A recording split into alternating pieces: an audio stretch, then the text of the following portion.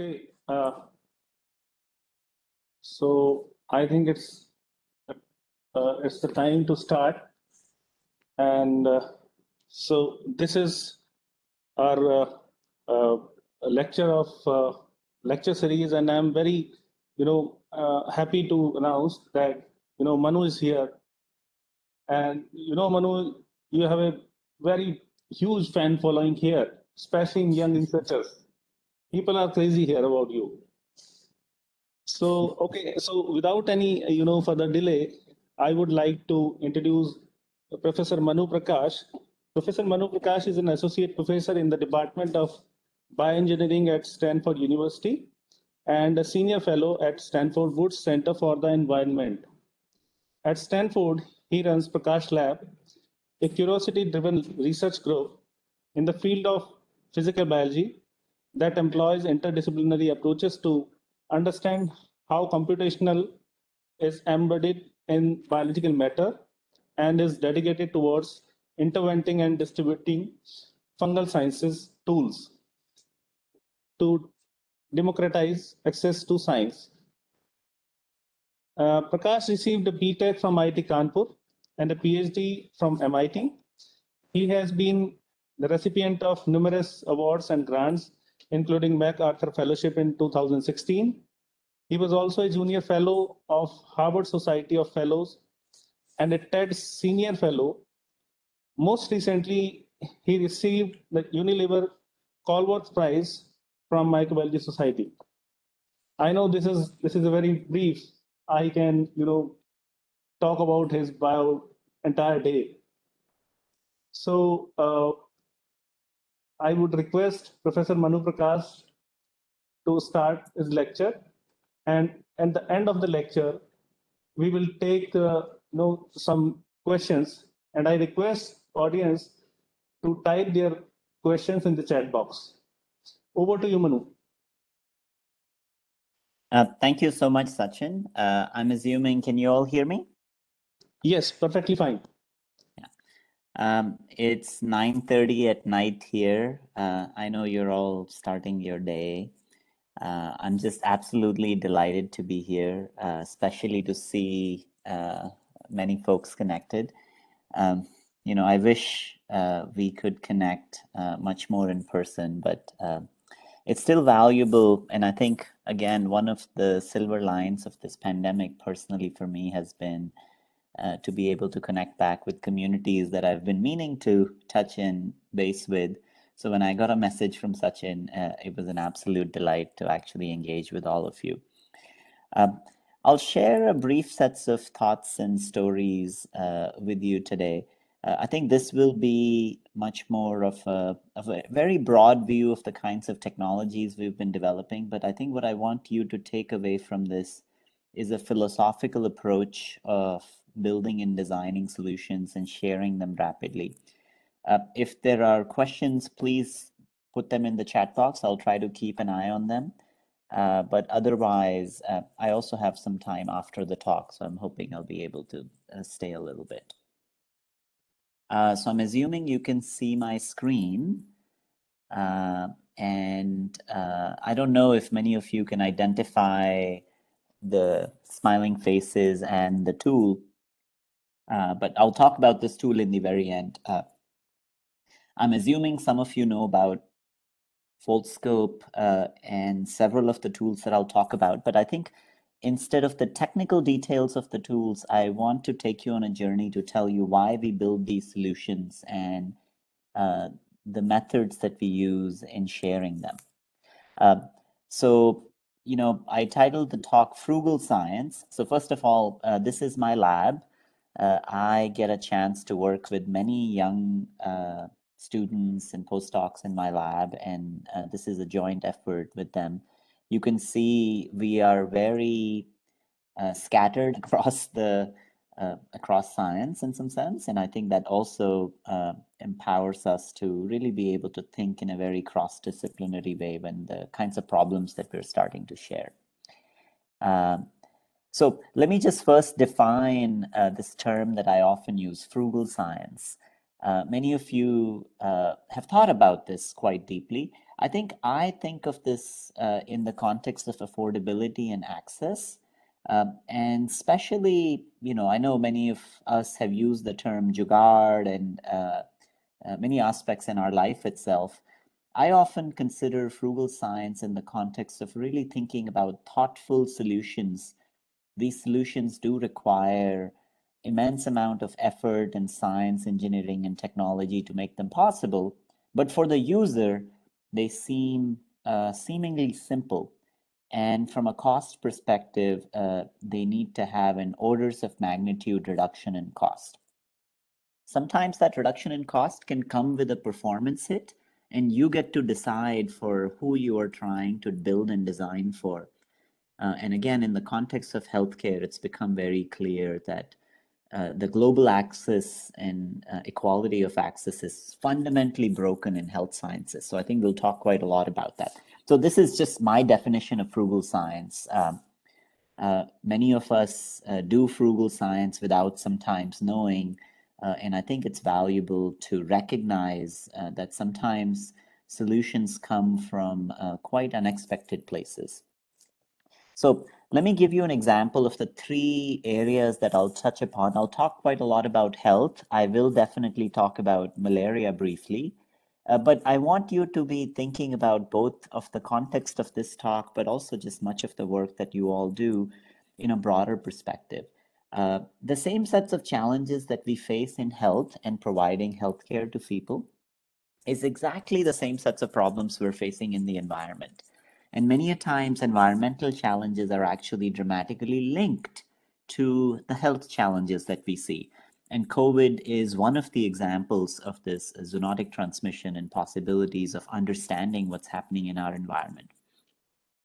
And I want to throw one more challenge in the mix for you. You might not think that for all of us as healthcare researchers, science education may or may not be in our center of attention. But again, what this pandemic makes us realize is as we fight diseases, we also fight misinformation. And much of that really begins from if we can empower students and kids at a very early stage to be thoughtful leaders and be thinking about science, no matter where you grow up. And this is a very important challenge, especially where, on one hand, we have incredible advances in science, and on the other hand, we have communities and significant portions of society. It has nothing to do with being well off or not well off, not being able to accept and understand these solutions, such simple solutions as just wearing a mask. So I will weave in aspects of science education and why it's important for us as scientists to not just share our knowledge, but share our methods and our capacity and many of the tools that we use to come to conclusions. And so this will become apparent. But as you're thinking about any problems, you need to be thinking about these three challenges. And I think we'll talk about a few of them. So what I painted is a very broad picture. It's quite a challenge because, again, this is not just about India. Every place in the world is suffering. And again, places where many of you focus on malaria, you can think about a significant portion of the world either still is fighting malaria or has a challenge that malaria can rise its head anytime if there is any instabilities that arise.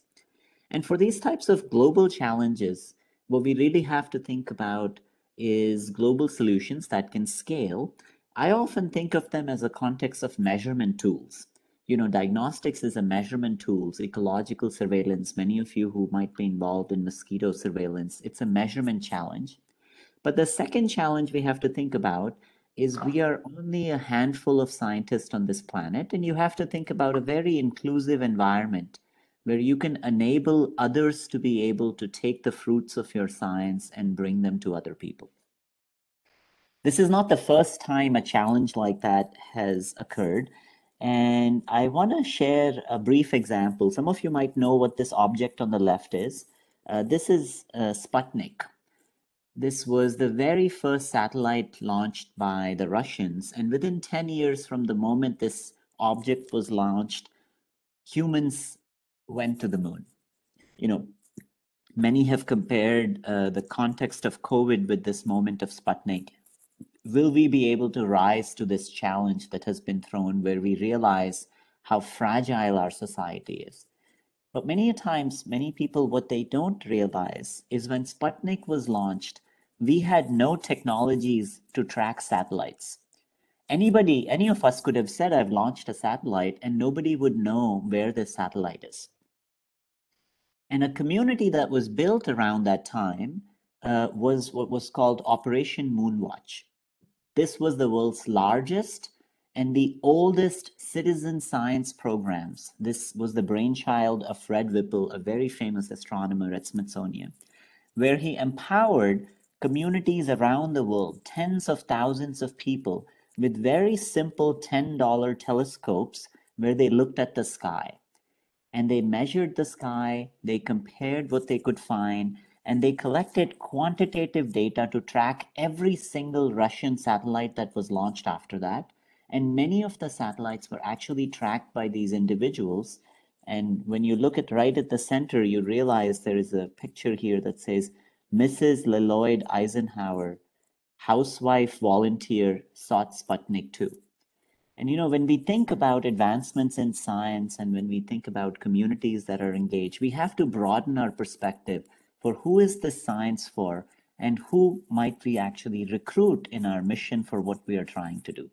And in my mind, when I look at our healthcare workforce, every single ASHA worker that's actually working in the field, delivering malaria tools, delivering drugs and diagnostics. Every single healthcare worker all across the world. When Ebola hit, there was a great example of healthcare workers actually being in the trenches, going to the most deadliest of diseases while we knew very little about the disease, and they carried are these backpacks. And to me, these community health workers are the largest citizen science program that still runs. Trillions of dollars are subsidized because of many of these healthcare workers who may or may not have formal education, but they have honed their craft and are eager to learn. So much of the tools that we think about and we want to deliver for many challenges and challenges like malaria are thinking about these individuals. I very strongly believe it's technology and humans simultaneously deliver solutions.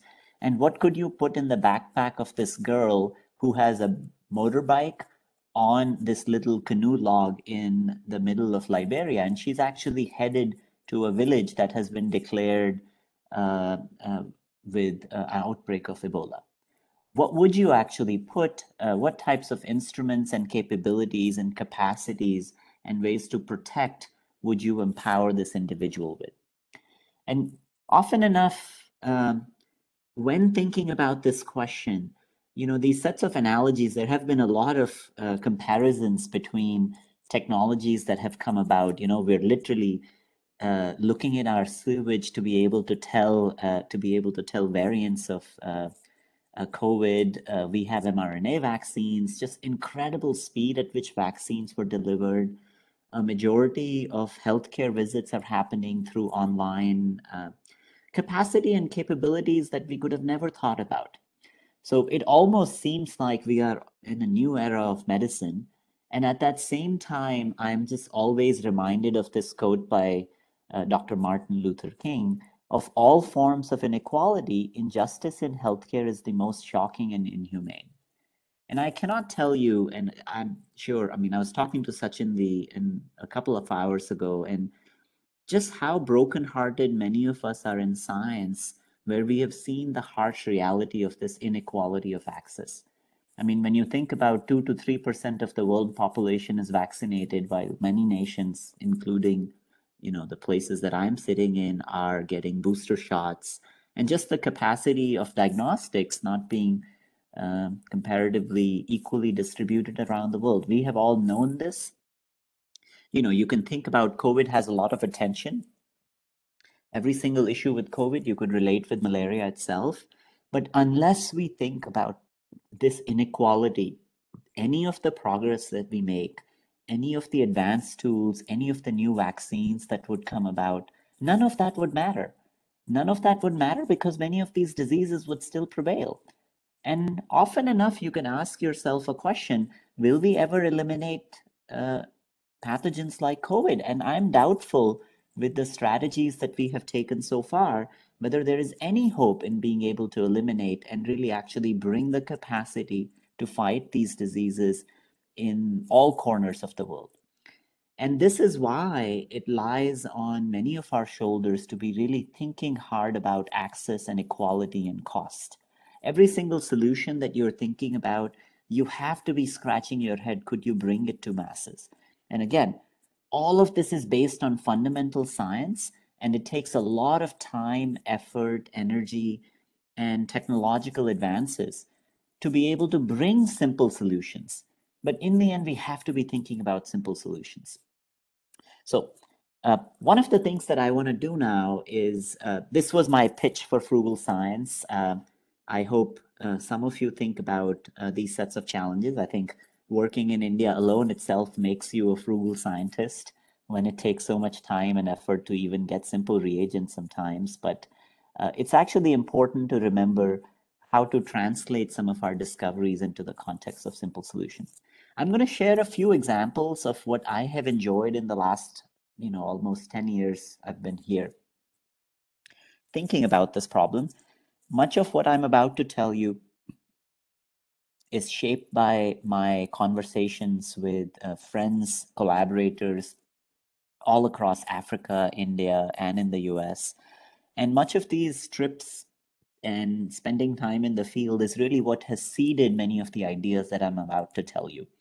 I'm going to now take a rapid pace in sharing a set of ideas, and I'm hopeful, if you have questions, and I'll get deep. And one of the challenges I remember very explicitly as a young faculty traveling in Uganda, I met a veteran of microscopy in Uganda. He had trained malaria microscopists for the last 40 years. And he mentioned to me, Manu, you should come back to me when you can deliver solutions that work under a tree.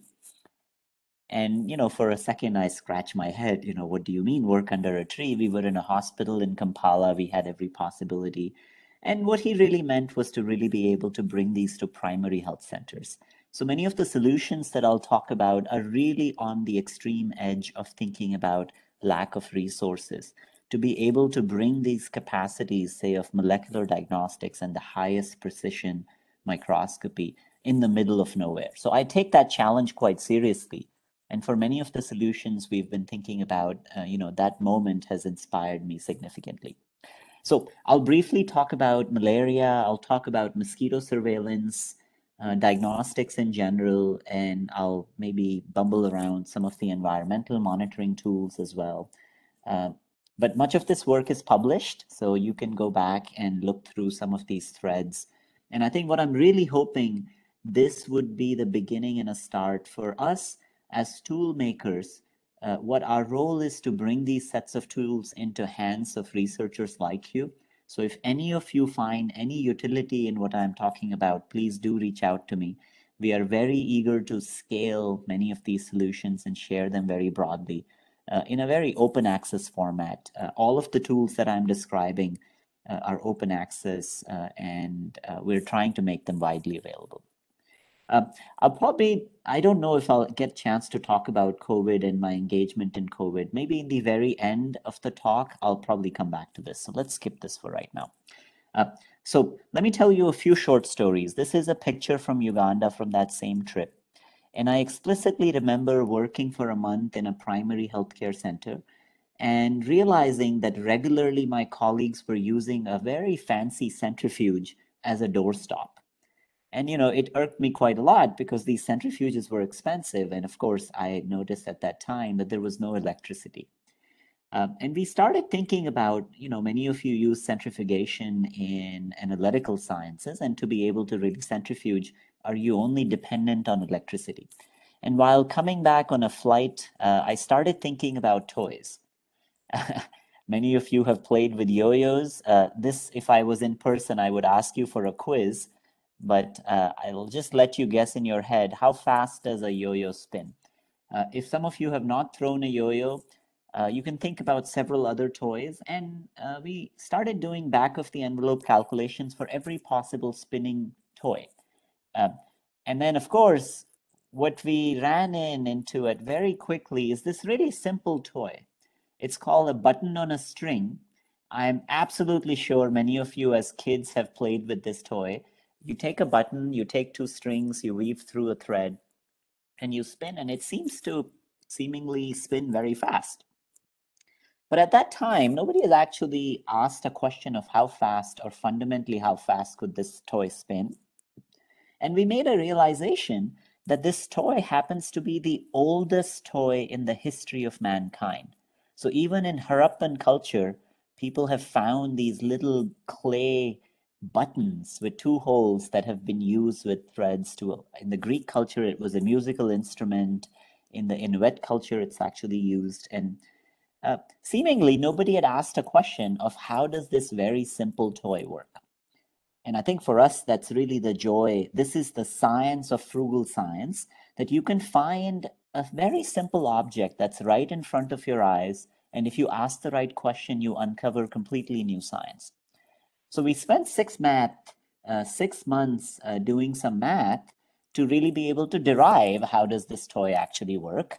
And I'm not going to go into the details of this, but one thing you can think about is uncovering the science behind the oldest toy in that humans have ever played with is an absolute joy by itself.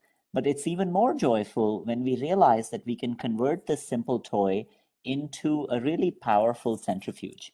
So at this point, we hold the world record for human-powered centrifugation, where we can spin this object with just no effort to roughly around 125,000 RPM. That's equivalent of 30,000 G forces.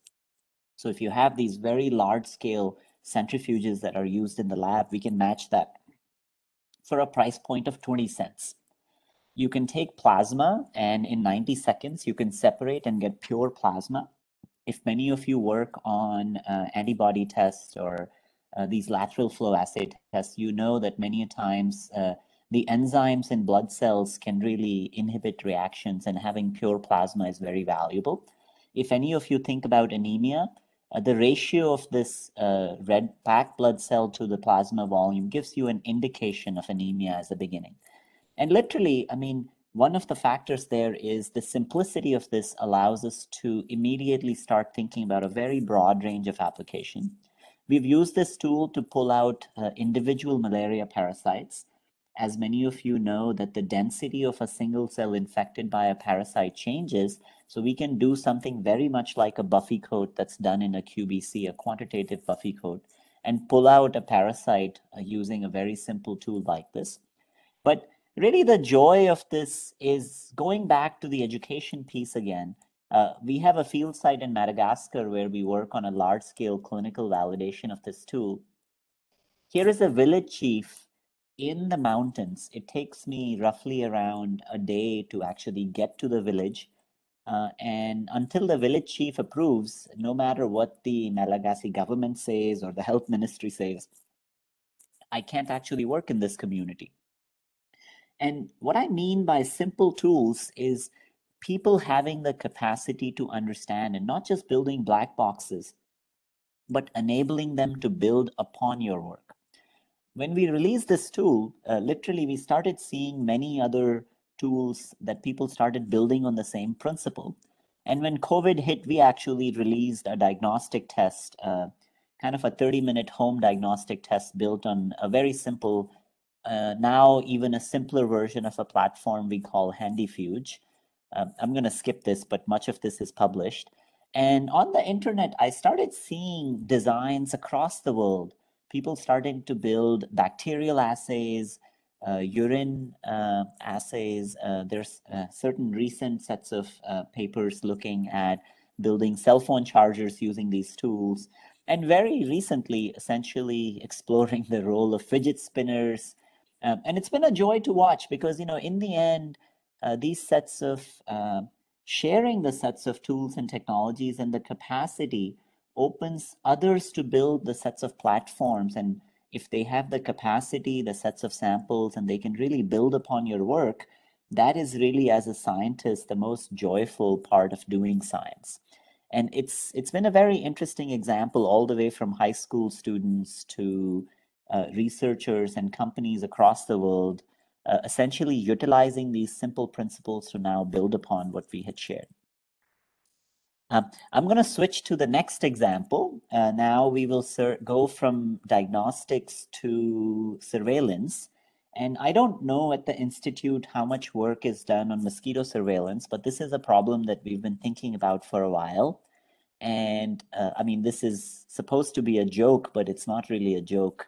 I call it the mosquito bucket challenge. And I don't know how many of you have spent time sorting through mosquitoes on a microscope. This is a postdoc in Australia. This is a real picture of a bucket, maybe 10 to 20,000 mosquitoes. And you can see a little tweezer in his hand, and he's going to sort out mosquitoes to identify species. It's very important to understand the distribution of mosquitoes. And one of the key challenge that I realized when I first saw this practice in Thailand, I found it shocking, because exactly this is what Ronald Ross did in India when he first identified malaria in mosquitoes. Individually catching mosquitoes, dissecting them to try to understand what the distribution of mosquitoes looked like. And at that time, I started thinking about cell phones. And that led to a tool that we have recently released, which is an acoustic-based detection of mosquito species. And I'm going to see if I can play. This is called a buzz. And I think I don't have the audio recording, unfortunately, here, which is really fun. But I guess, yeah, I'm sure all of you have heard mosquitoes buzzing in your ears. You don't need to know. Anybody who grew up in India knows what it feels like. The realization that we made is because of the biology of how mosquitoes mate in flight. They essentially band shift. And just literally using a $5 flip phone, we can record a buzzing mosquito that's flying around in your proximity, 10, 15 centimeters. And from that, we're able to build maps using machine learning to identify what mosquito it might be. The purpose of this tool, again, going back to citizen science, is we possibly have 5 billion cell phones on this planet. So we possibly have 5 billion folks who could potentially actually track mosquitoes and mosquito populations. Now that leads to an app that we are releasing. I think a beta version of this is out. And this led to an incredible communities of entomologists. We essentially openly shared this, and we started receiving data from around the world with, not just academic scientists, but school kids. So this is a video from Madagascar I received. This is a primary school where these kids are learning about acoustic frequencies of mosquitoes, and after that going in their villages to actually map mosquitoes that are potentially causing malaria. This is, again, going back to the sharing the joy of science. We can write as many academic papers, we can rise through the ranks, unless we can make our tools widely available to communities around the world that can actually directly benefit from them, and making the tools viable such that they actually have a chance to be able to engage. It really is hard to be able to make the kind of impact that we all care about. So this site will be up soon. If any of you do mosquito surveillance, I would love to be able to train you how to use this tool. It's very simple. All the APIs are open. You can build upon it. Very recently, we have actually demonstrated that for filariasis and several other diseases, we can both identify the sets of species, but potentially there might be enough signal to be able to even detect whether the mosquito itself is sick, which is something that we've been working on for a while. And then I'm going to transition to using another tool in the same context to actually track viruses.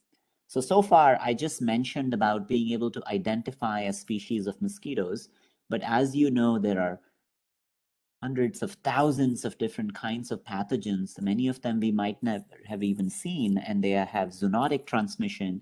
They have vector-borne hosts, and one of the challenges that is how do you know what is where and in what abundance? And we can take an example of dengue.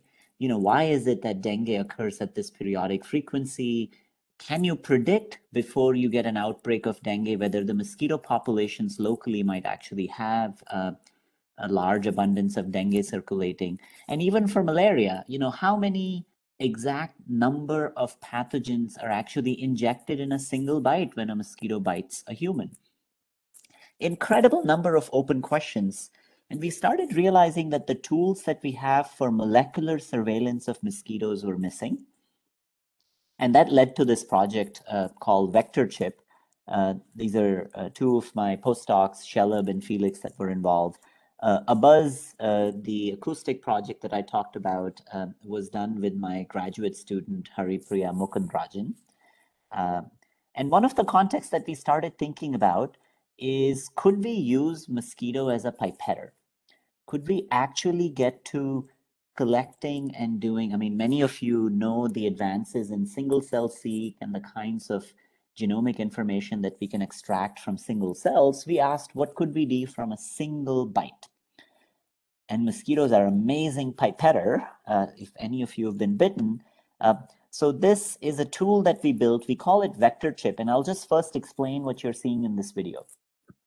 I've labeled the mosquitoes with a fluorescent dye, and I'm going to play this again, but if you watch right here, if you can see my cursor, right there where the mosquito bites, they leave a tiny fluorescent dot. And now all across this, you're seeing single saliva bites that have been left by these mosquitoes. Now we can run molecular analysis on every one of these bites to literally count the total number of active viruses that might be there. And to our surprise, without ever catching a mosquito, we can find mosquito DNA in these bites and hence tell which species of mosquitoes it came from. So this has been really fun. We call this Vector Chip, and I think the paper is posted online. So I'm going to very briefly show results from this and get back to this machine learning tool that we also developed for tracking mosquitoes. So first of all, this is what a vector chip looks like. You can think of this as an array of tiny, tiny, tiny wells. Some of these wells are as small as around 100 micron. So the side of a proboscis, and we post this chip essentially outdoors with some odorants, and we can image it when we want to, but we don't have to actually directly image it. We can measure, for example, directly the salivary volume that's being injected, and that's roughly around 0.6 nanoliters is the average saliva that many of these mosquitoes are leaving when they're generating these bites. But one of the discoveries that we made in this is we had to reinvent a method or a kind of a chip, a microfluidic chip that allows us to interact with mosquitoes, and we can mechanically build a gating function. So you should think of these as very, very thin membranes, and we can choose the thickness of the membrane to choose which species of mosquitoes we want to bite, because mechanically there is a large variation associated with what these mosquitoes can actually bite. So this is what these chips look like, but I'll just jump to the actual assays. This is all just controls, but let me just get to this assay. So what we've been able to do is take infected mosquitoes, say this is Aedes aegypti infected with Zika, have them bite these wells, and actually know both what species of mosquito is biting the well and how many quantitatively number of viral copies were injected by that single bite. We can do this both for the virus itself and essentially for the mosquito species. And with a couple of tricks using essentially a focal point assay with a cell culture inside, we can actually also count the total number of live viruses that were injected in this single bite. So I'm very excited about this because I'm looking for collaborators to now take this tool to the field to really understand the fundamental dynamics of what is the abundance of dengue positive mosquitoes, for example, or malaria positive mosquitoes in regions where there is endemic transmission, in regions where there is seasonal transmission, to really be able to map quantitatively how does the disease dynamics in mosquitoes map to the disease dynamics in humans. Also, there's a lot of fun experiments associated with being able to think quite a lot about how, when these parasites are injected into the body, they decide to find capillaries and just the very basic biophysics of malaria parasites itself. So I'm going to transition to some microscopy tools. Continuing on the thread of mosquitoes, we also built another AI-driven tool, which we call Vitoscope. This was driven by our desire that when we would work with mosquitoes, literally we had thousands of mosquitoes and we couldn't say anything quantitative about it. So all of this work is open source. You can download, it's called Vitoscope. But what it allows us to do is something quite fun, where I'm going to play this video on the left. You can see we have hundreds of mosquitoes that are biting these substrates, but we can count and track every single mosquito. We can measure their engorgement. We can measure how many times they bite, and we can connect any of the sets of insecticides or pesticides or any chemical cues that might change their behavior very quantitatively without doing any manual work. So, what this allows us to do is, for a single mosquito, we can break down their behavior, say, of 20 minutes of engagement with this imaging chip to really understand everything that they did during that time. And being able to compare that in a context of when you have, say, an insecticide or you have a mosquito repellent, we can literally count their legs, count the number of times they probe. And kind of one fun way of thinking about this is the video on the left and the right, to really be able to quantitatively say, when you prepare and build many of these new chemistries against mosquitoes, could we really bring quantitative numbers on how is the behavior modulated as a function of age, as a function of species. And all of this is very, very simple from an imaging context, and the rest of it is just open source tools that are available at this point. So this tool is called Vitoscope. But one of the fun things that we can do with this is we can actually understand the biophysics of biting behavior in mosquitoes. So this is unpublished work, but we are working on understanding feeding behavior, really what happens at the point when mosquitoes probe and search. There's a recent paper that we have supported from Leslie Wassell's lab, where they've been able to show neuronal sensing that's associated in the stylus of the mosquito that senses the chemical cues that are associated with when mosquitoes bite. So this has become a very versatile tool to really be able to do mosquito biology in a very quantitative manner. Okay, so I'm going to switch very briefly to malaria diagnostics, and then I want to talk a lot more about science education. So I don't have to tell you why malaria is important. Many of my experiences in malaria are also shaped by spending time in the field. I was able to spend a few weeks in Kalahandi with an NGO, really just trying to, I've spent a lot of time mostly in Africa, Uganda, and Kenya, really trying to understand on the ground the sets of challenges. And I often come back to microscopy and think about Giemsa stains, for example. And many of you use possibly or have used in the past Giemsa stains. I mean, that stain is almost 100 years old. The original paper that Juan Giemsa described it was 1904. And one of the things that I think about, this is, a one-room diagnostic center with incredible technicians who are working very hard, 8 hours a day, but it still takes too much time and effort to really do field microscopy. And we've been thinking about this challenge, and we released a tool last year, which is called Octopi. This is a big brother of Foldscope. It costs roughly around $100 to build. It's completely open source, but it automates the challenge. You should think of it as a hybrid between a flow cytometer and microscopy. And one of the things that we are able to do is it's completely modular. So depending on the sets of capabilities that you require, we can modify the tool dramatically. But one thing that I'll describe is now, let's just briefly take a look at this tool. What you're looking at is a live demo. That's a blood smear. And you put your imaging head and you walk away. The entire tool is powered with a cell phone battery. A single battery lasts for 8 to 10 hours. And at this point, the tool automatically does autofocusing. It does both fluorescence and bright field imaging. So it's starting to scan. And at this point, it's starting to scan and collect data. So it's completely hands-free. But one of the key characteristics of the tool is within 5 minutes, a simple tool like this, it's not much larger than a box like this. I can collect around 15 million objects, so 15 million cells. And again, even a human microscopist just sitting, spending half an hour, could image 5,000 to 10,000 cells.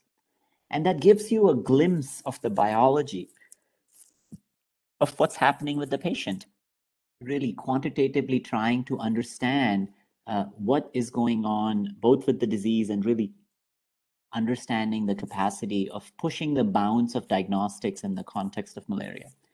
And the reason this is possible, of course, is much of the work in machine learning, but very importantly, it's also been very interesting of what has happened with these autonomous cars. So many of you know self-driving cars have been talked about for a while, but that enabled these graphical processors to be extremely cheap that are used because these cars are very data-driven. So they have to process massive amount of data on board. So there is no cloud. Every single decision is made on board on the tool itself. And that really allows us to really be able to do this in real time. And then the second aha moment for us was we realized that rather than doing microscopy, we can do spectroscopy.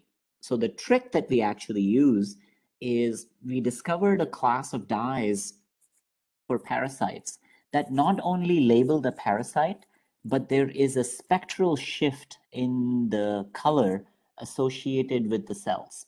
So I'm just going to show you very rapidly some patient data that will make this clear. But in this picture, you can see this.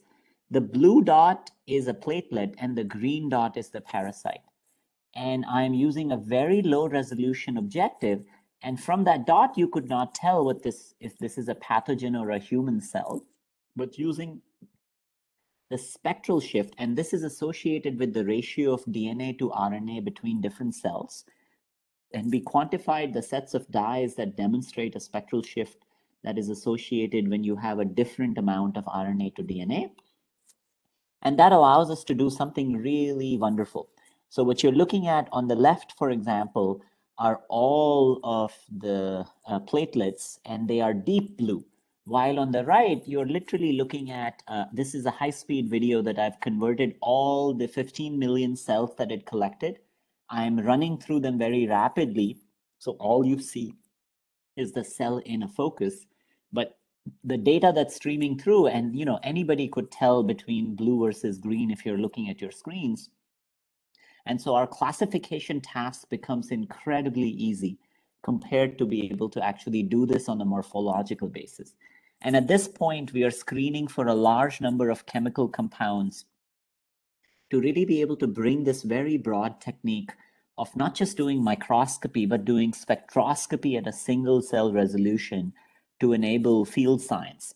And one of the things that I'm excited about, and I think this is also why I was very excited about hearing from Sachin, is I'm excited, just like Foldscope, to release a network of these tools.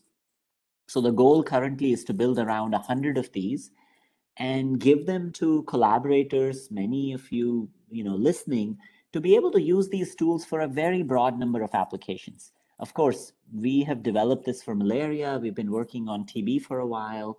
But the network that we are trying to create is, we kind of call it the Octopi network, which is associated with enabling at an early stage, give this as a research tool to anybody who would like to, and build a cohort of a community of people. Remember, very much like what was done for Sputnik, empowering people with powerful microscopy tools that are still low cost, that you could deploy in your field science, but also be able to understand the context of the diseases. So there's roughly around 25 institutes that I have spoken to, because I have primarily worked in Africa.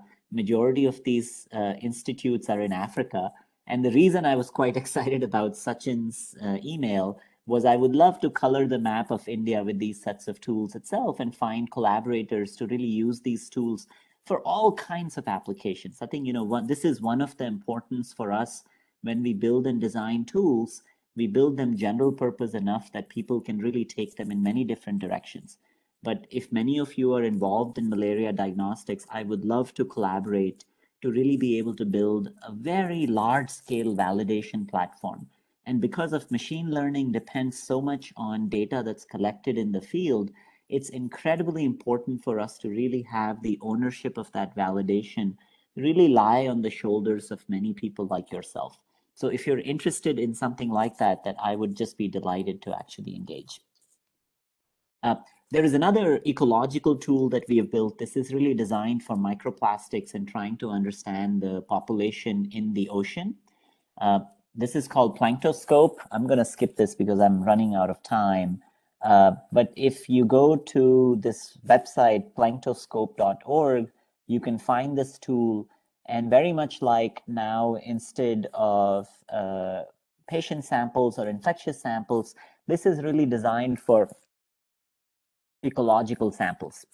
And again, unlike octopi, where the microscope moves, here the samples flow through. So if any of you work on schistosomiasis,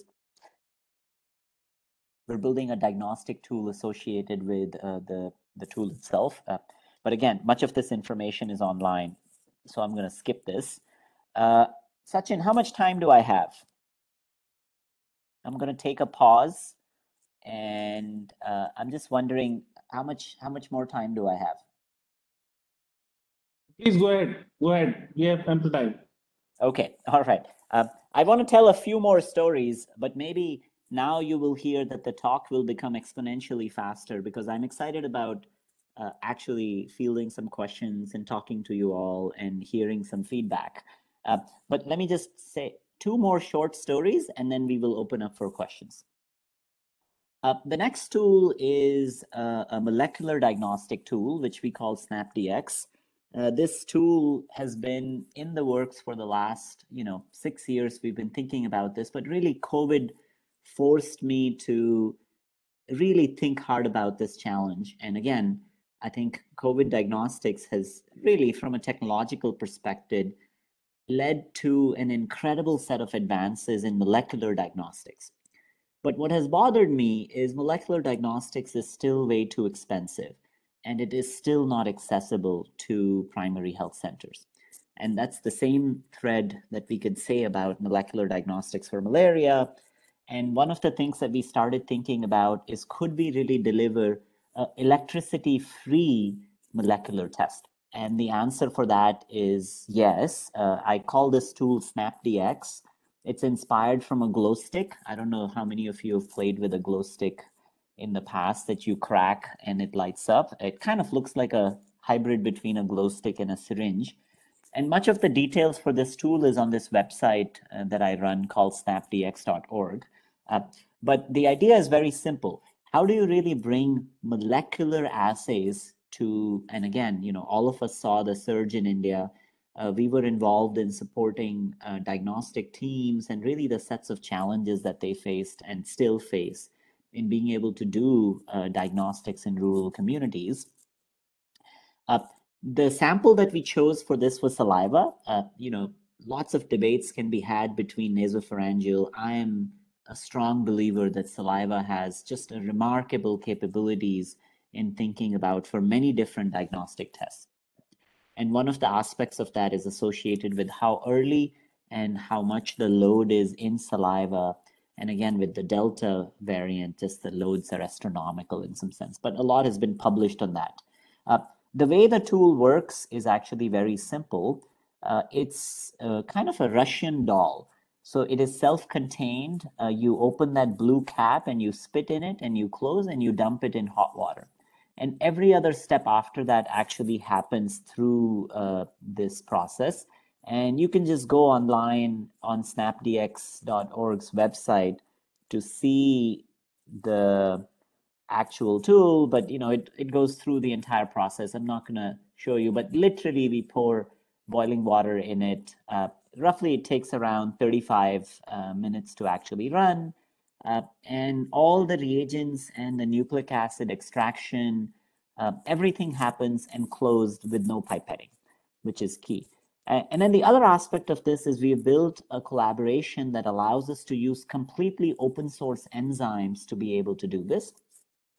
And currently, from a sensitivity perspective, we can do something like 50 copies per microliter from a detection perspective.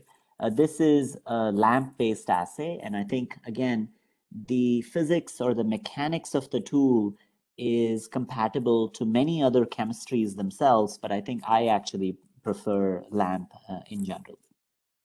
The reason I brought this up is at this point, we are in the stage of starting to look for large-scale manufacturing partners. And the way we manufacture these is very similar to how ballpoint pens are made.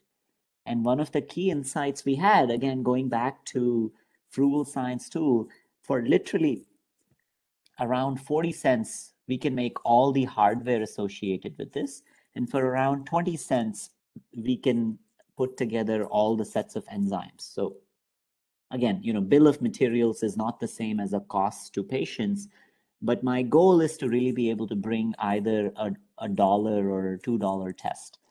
We have collected a large number of collaborative partners, including ICGEB, some of the folks at DBT. So it's actually, I am again looking for validation partners, and especially because we are moving from lab-based setting now to a field setting.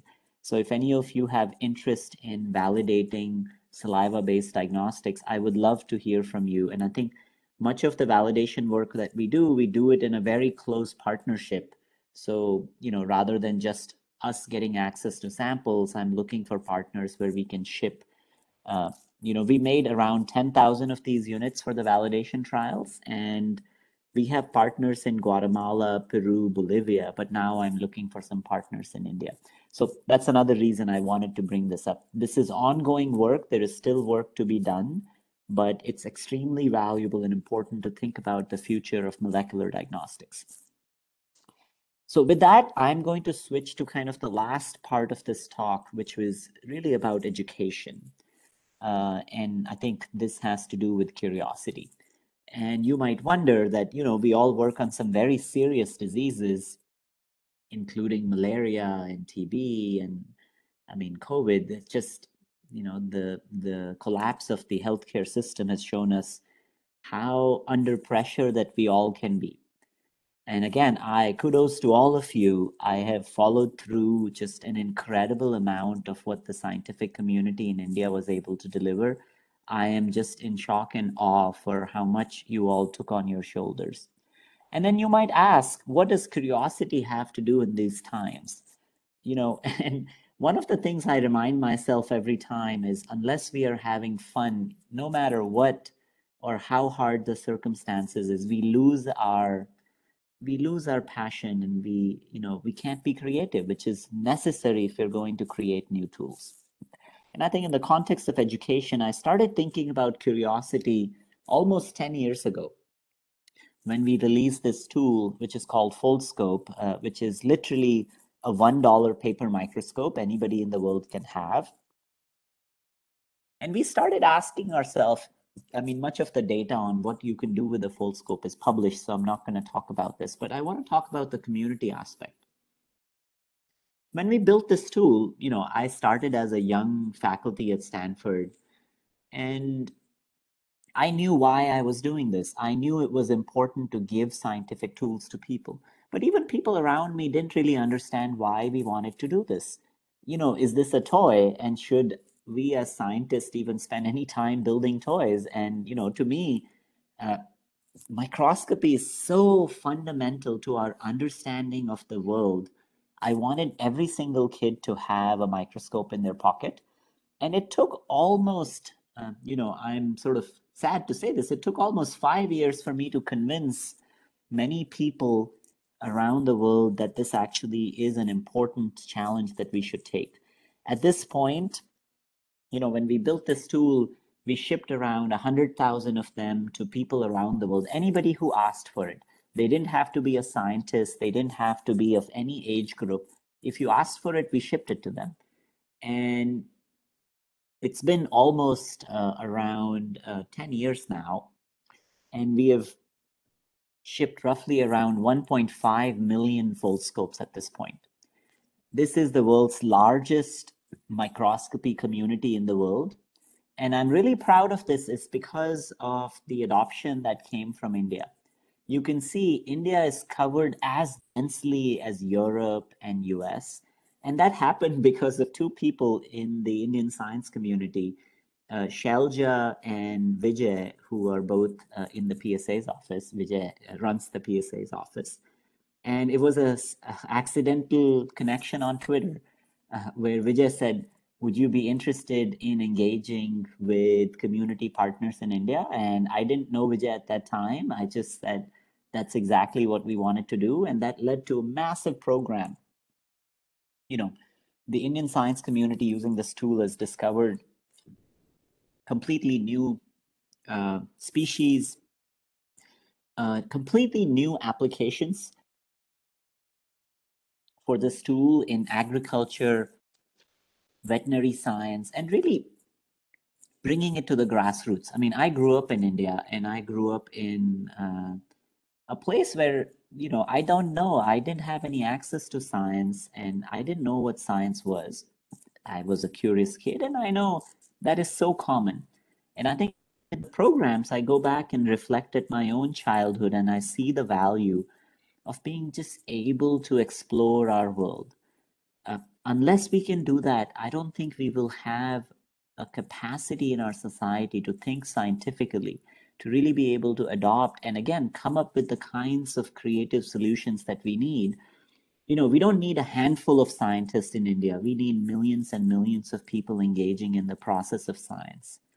And that has been an incredible joy to me. People who have never picked up a pencil and written at this point are now proficient microscopists and can actually sometimes even tell you the types of pathogens or the types of microscopic organisms that are living in their neighborhood. And that brings me a lot of joy.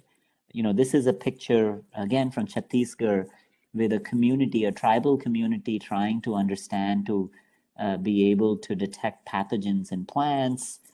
Literally 500 or so papers have been published on this tool where people have been able to really document their discoveries in scientific literature for the very first time. And I think I had not anticipated both the kind of growth of the community, but also the power of being able to share the tools with other people.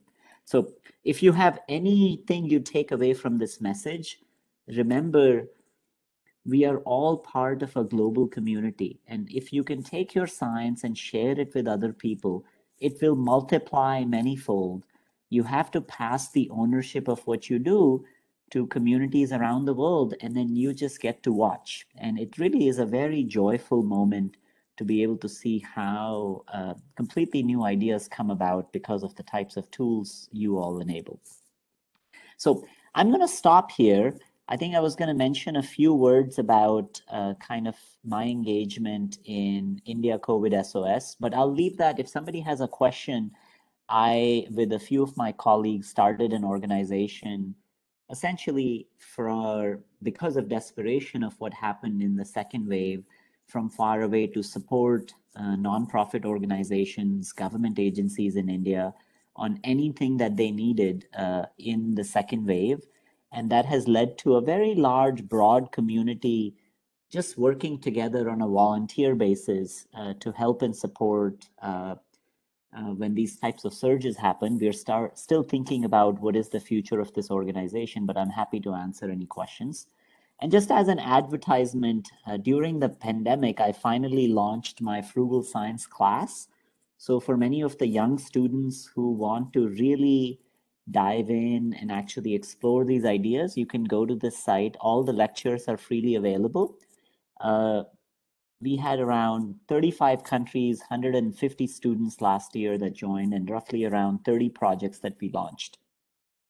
But I will be teaching that again, I think January this year, if anybody is interested. This is an open class. There are no fees. Anybody can join. You can drop anytime. It's if you're excited and passionate. And then let me leave you all with this slide. I think certain times when we do science, it brings a lot of joy to us. This picture brings a lot of joy to me because this picture was taken in a village in Tamil Nadu. And when I see this picture, I can hear the kids. I don't know if you can hear it, but I can hear them. I hear the kind of excitement that they have for science for the first time, to really be able to see through the microscopic world. But this picture also makes me sad. It makes me sad because, it took us 10 years to get to 1 million microscopes, and there are 2 billion kids on this planet. So unless all of us as scientists take the time and effort to bring science to the broadest group of people, not just the schools that our kids go to, or not just the communities or the people where your institutes are, but to truly all across the country and all across the globe for that matter, we will not be able to build a future that is driven by scientific insights. And this is really not a side project. This is not an outreach that looks good. It is a fundamental necessity for science to survive.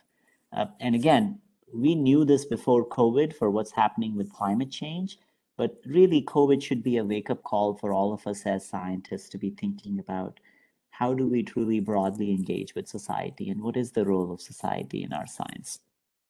So on that note, I will end. I apologize again. I took longer than I had thought, but we can open up for questions. I definitely have around half an hour to just stick around. And again, thank you so much for listening. Thank you, Manu. Thank you very much for your, very exciting talk. And definitely, we are, similarly excited to collaborate with you. And as you promised, once you are here, we'll be happy to host you here in person. Yeah, no, I would be delighted to spend some time. Yeah. So it's a question time, but I don't see any question.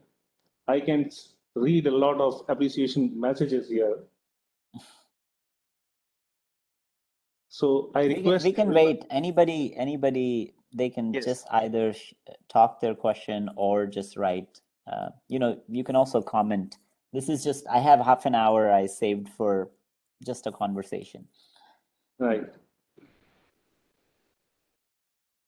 So I think there is a question from Manju, right? Yes. Manju, do you wanna just speak and say your question? Hi, good morning. Go ahead. Yeah. Thank you, Dr. Manu Prakash, for a lovely talk. I was just curious, and I have seen your work in some other meeting as well. The folder scope and the next version which you showed is very exciting. And I'm from a public health background, so I was just curious, and you have worked in Kalahandi. And as you said, the diagnostic under a tree, which practically means a point of care test at the lowest, at the grassroots level of healthcare, which is usually at the moment is RDT, but the folderscope you presented is kind of a replacement for microscope. So how the training levels or the infrastructure required for this? It's a cell phone of kind of a battery running for 8 hours. So power supply should not be a problem. But in general, what is the level of healthcare you are looking at that this folderscope can be applicable? The level of training, infrastructure required, and the mental shift the healthcare community will require to move from something very primitive microscopy to something very advanced like your folderscope. Yeah. So I think, I mean, a fantastic question. And the new tool, we call it Octopi. And there are different jokes about why we name these sets of tools. But one of the ways, you're absolutely right about a frame shift in thinking. And I think one of the reasons that we are starting this Octopi network is for many people to be able to ask, because you can imagine in different contexts and in different communities, the types of training programs might be very different. In the end, we as tool makers, it's almost a conversation. So, my time spent in Kalahandi really shaped my thinking of the simplification of this tool. So we've automated a lot of it. But in the end, what I'm really looking for is, people like you who've spent time in public health to both be able to give feedback, but also to just, I think I am making 100 of these tools, and I want to deploy them in communities to really get large scale feedback. And one of the perspectives is building trust between the doctors, between the technician and the technology. So for example, a feature that we built in this new tool is, of course, it automates and it counts all the sets of parasites, but it actually gives you the direct images that you could look through to get an intuition for what these sets of parasites should look like, if there is something going on. Again, thinking about the robustness of the stains, the simplification associated with that. And much of that is work in progress. But I think what we have learned from our first version of Foldscope, with a very broad range of applications built on top, I've realized that as tool makers, we have the ownership to share our tools broadly.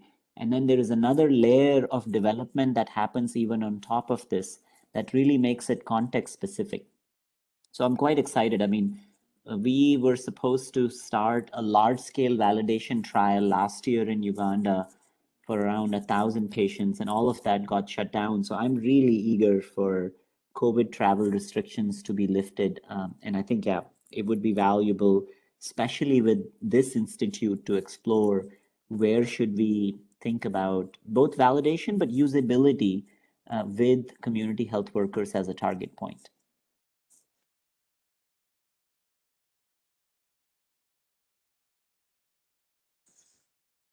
Okay, so another question I can see here. Wingbeat optics could be very good for identifying mosquitoes in the field scenario. How do you overcome the other disturbances in the field? How precise was your identification in the field situation? Yeah, no, I think that's a very important question. And it's been a really fun thing for us to really be improving the tool over time. So we do some amount of noise cancellation. One of the key insights is that we essentially only use less than a second or a 2 second of a clip, which is the acoustic sound.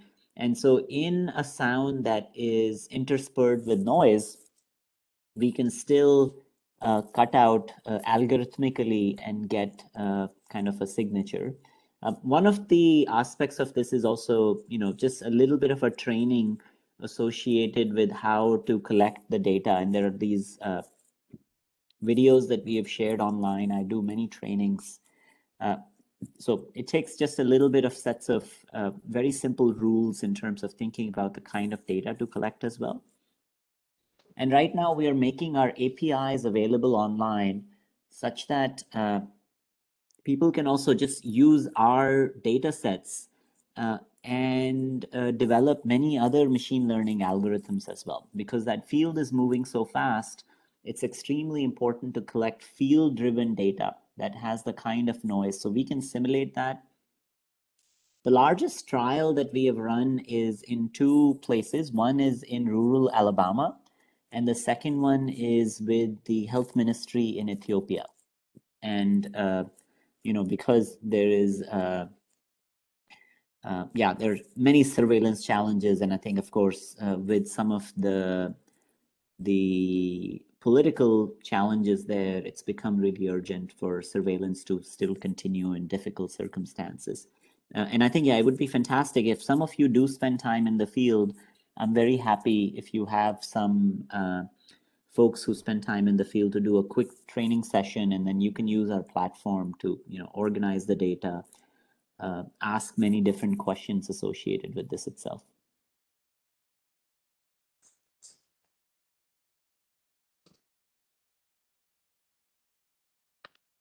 Another question I can see here, can we have biophysical methods for insecticide resistance and susceptible mosquitoes species? Yeah, I think the tool is called Bitoscope. It's very easy to build, so any of you can actually play with it. One of the things that I'm excited about is seeing whether we could do for insecticide resistance very quantitative assays, just in terms of thinking about very quantitative behavior measurements that could actually directly be used. So yeah, I think if some of you run these types of assays, you could just send me a message. The tool is very simple to replicate. All the code is yeah, I think the tool is called Bitoscope. It's very easy to build, so any of you can actually play with it. One of the things that I'm excited about is seeing whether we could do for insecticide resistance very quantitative assays, just in terms of thinking about very quantitative behavior measurements that could actually directly be used. So yeah, I think if some of you run these types of assays, you could just send me a message. The tool is very simple to replicate. All the code is online and accessible.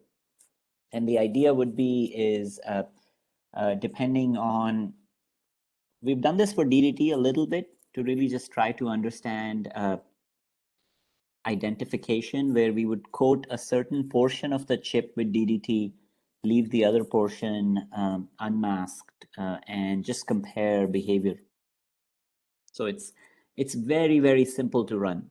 And I think one of the goals is that if any of you are interested, it's fairly easy to get started.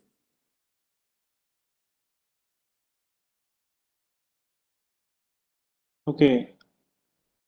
One of the question is how much the noise data due to staining may affect the automated diagnosis through spectroscopy.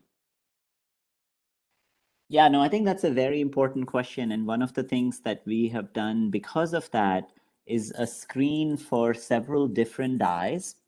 And there is another tool that I didn't talk about where we also have a very simple tool to standardize staining process itself. Many times, when smears are made in the field, they have very large variation in quality. So this led to both standardization on the amount of dye, the smear itself, all done in a single shot that allows us to sort of make the reliability associated with this. But because we're doing spectroscopy, we are not looking for morphological changes. So one of the things about spectroscopy is it's incredibly robust because it is measuring the amount of RNA to DNA associated with these sets of parasites versus healthy human cells. We essentially find that as long as your stain works, and we have a cutoff in the machine, because we're collecting such a large amount of data, if we see low quality smear, you can actually mark it. You can mention and connect and share that the scan or the smear is not of high enough quality. And so, the way you should think about these types of tools is it's a conversation between the technician and the technology. Our goal is to just really empower the technician. And again, one of the other things we've been thinking about is to how to use these types of automated tools to actually train technicians with the processes. So, if you get feedback on your process itself and the machine itself can go in a training mode where it can tell you the quality of your smear, it actually helps significantly. So we have started some of those usability tests, but I think with COVID, a lot of our usability trials have been delayed at this point. So I think I'm actually quite excited to get back to the field itself and explore many of these ideas. But it's taken some time. And again, our attention on COVID really did take a hit on malaria work. And I don't know how you all feel about that, of how all of you probably had to switch to COVID. But then again, all of these problems are equally, and I would say for malaria, it's even more important. So much of the usability tests for the quality of smears is still to come. Yeah.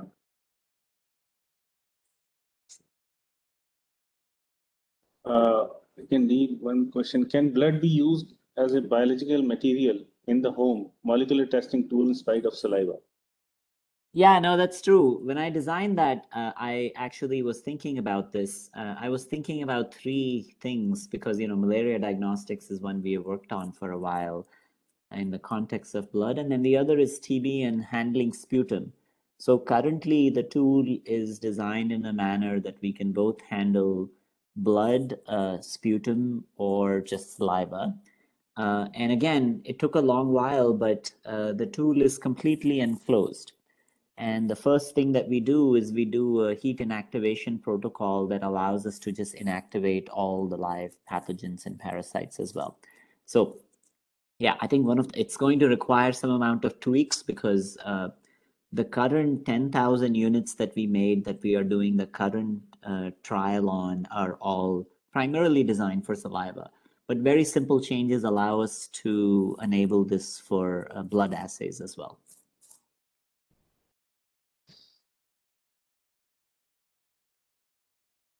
Can a buzz differentiate infected mosquitoes from different Anopheles species? Yeah, I'm assuming. So I think this is a question that we've been thinking about for a while. The jury is still out there. We have used kind of, I think, different model systems to explore this question of either is there a fundamental change in the beat frequencies for infected mosquitoes at different stages. We've also asked the question of can we tell the age of a mosquito just from its wing beat? We have tantalizing data. I think age is definitely more likely.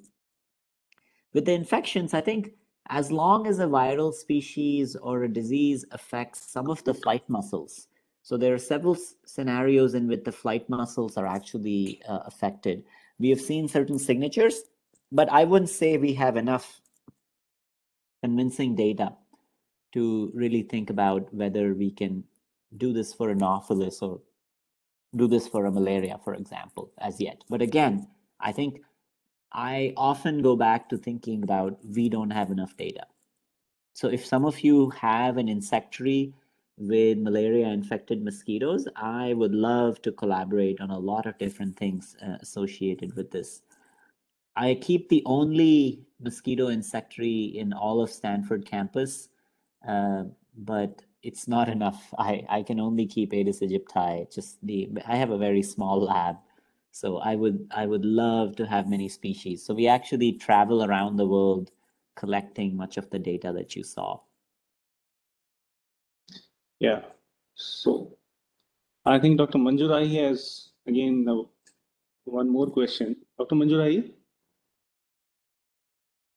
Yes, thanks, Sachin, and thank you, Dr. Manu, for again. I mean, this is actually very inspiring. And coming to the portion of vector surveillance, where you can also detect pathogen in the mosquito, like I'm especially interested in malaria, where and because like for example, India is on elimination mode, and now the cases and things are going down in India. So, but the vector density, I assume, may not go very down, even though there are studies that we can't find mosquitoes in field studies, especially Fluatilis.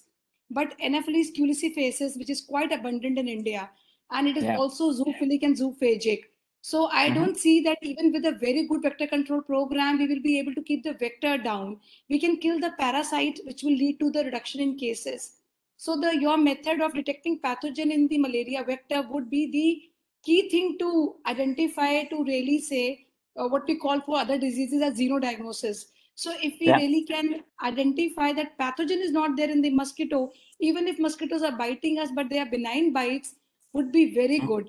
So how far technology is in the identifying the pathogen? And in India, I don't know, it's an open call. Maybe we can talk separately for validation of your tools in a research mode later on.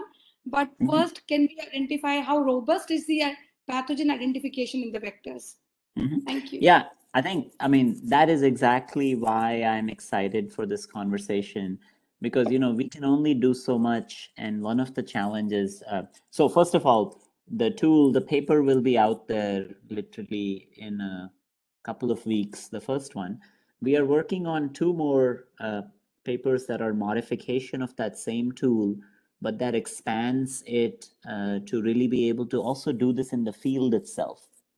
We have done lots of tests in infected cages, and one of the perspectives is I think at this point we can, as long as mosquitoes bite the substrate, as long as you have mosquitoes in a place, and so we don't develop odorants and things, but those things have been developed for the species that you're targeting. As long as you can attract them, I'm very confident that we can collect bites and do the processing. And one of the things that is very exciting is, depending on the type of scientific question we care about, we can actually tell exactly what was that in that bite. So we're working on two key ideas right now. We are working to significantly reduce the cost of the chip itself, which is something that is very doable at this point. And then the second one, we're also just making chips that can be completely dehydrated. So you can leave them out there for, even 4 or 5 weeks and collect them at a later time, which allows us to just collect the sets of bytes and still preserve the nucleic acids. So both of these are in progress. And I think one of the things that I'm looking for is finding a few people who, in a lab setting, I mean, we have validated this in Institut Pasteur in Paris. We have access to innumerable number of pathogens there, but that's in a lab setting. And then we have also validated this for myrovirus in a couple of labs in the US. And now I want to transition to Anopheles and malaria. So if you have labs that have infected mosquitoes, this would be a very straightforward type of a collaboration immediately to validate in hands of other people. And then, of course, the key insight is to do as much work in the field itself. I mean, I've collected mosquitoes for dengue, and you can collect tens of thousands of mosquitoes, and it's a fairly challenging task to do what we do manually. So I'm actually quite excited about testing this in a field site. And I don't know if, from an infrastructure perspective, there are a couple places in Africa where we have access to these large-scale field sites, which are these semi-field cages. So I think I could talk to Sachin, or if any of you could send me some messages, that will also give me a sense of thinking about, oh, this particular facility would actually be fantastic for this particular tool. I think, yeah, the whole reason I wanted to talk to this community was to explore these types of collaborations. Sure. How you take care of aerosol contamination of lamp amplicon, which may result in false positive in home molecular testing tool? Yeah, so I think we do a couple of tricks. First of all, the unit is completely enclosed. There are no steps after spitting. When you close, at all times, it's a double caged object. So there is no pipetting, you don't add anything. So there are no aerosols. There is nothing that can come out of that unit. It's a completely closed unit. And this is what took us so long to figure out, is how do you do, the sample that we start with can be as large as 2 mLs, but the actual reaction happens in almost only a 10 microliter reaction vessel. So there's a lot of plumbing involved, but without using any electricity or without using any valves or any electronics for that matter. So at this point, that works. And I think the other aspect of this is associated with, there are a couple of tricks in LAMP where you can use UDG and a couple of enzymes to tweak where the same amplicons might not get amplified in a fresh reaction.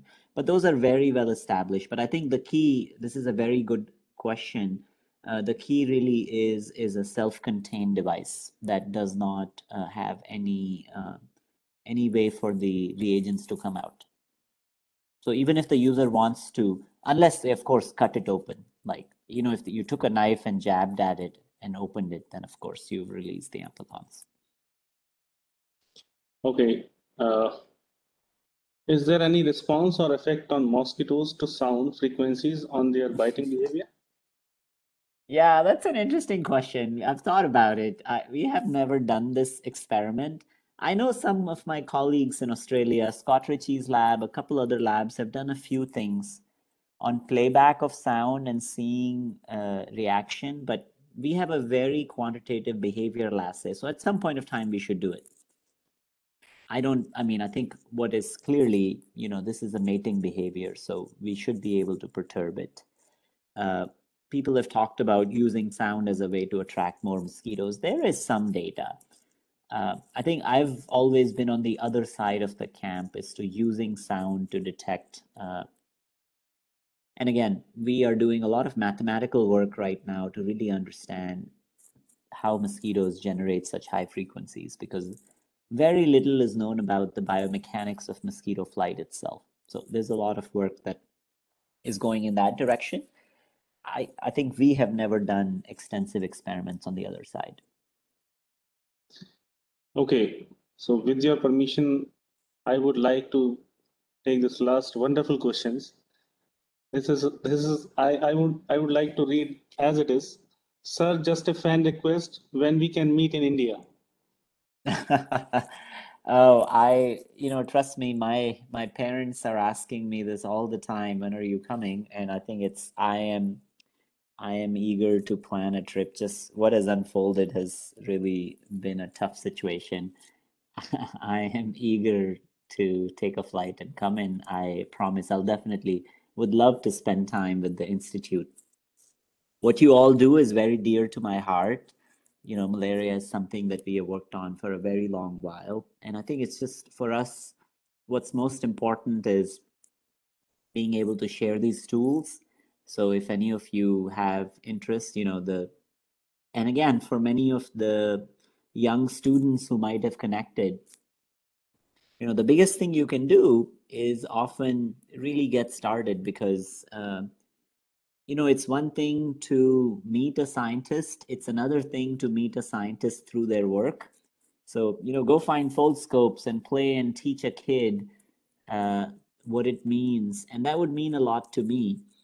And you would have met me through the kinds of discoveries and tools that we have made. That really is to me, that's really something that I get very excited about. I directly talk to many Foldscope community members. I spend a lot of time on community building on that front, and it's just such a joy. So I think the easiest way to join the network is if you just go to microcosmos.foldscope.com. You can find thousands and thousands of community members all across the world, and we have delightful scientific conversations all the time. All kinds of crazy ideas are brewed on that site, primarily driven by observations we all make through a Foldscope. But yeah, when I come, I'll definitely run some workshops if people are excited. Okay, with this, I think we should close the session now. And thank you very much, Manu, for spending your valuable time, especially it's a Sunday night for you. Thank you very much. And we would love to host here in an IMR whenever you are here. Just let us know. Absolutely. Thank you so much. And I'm delighted to spend some time and really looking forward to the future. And thank you. I have to now sleep because the kids will wake up early morning. So, right. Bye, everyone. Thank you very much. Bye-bye. Bye-bye.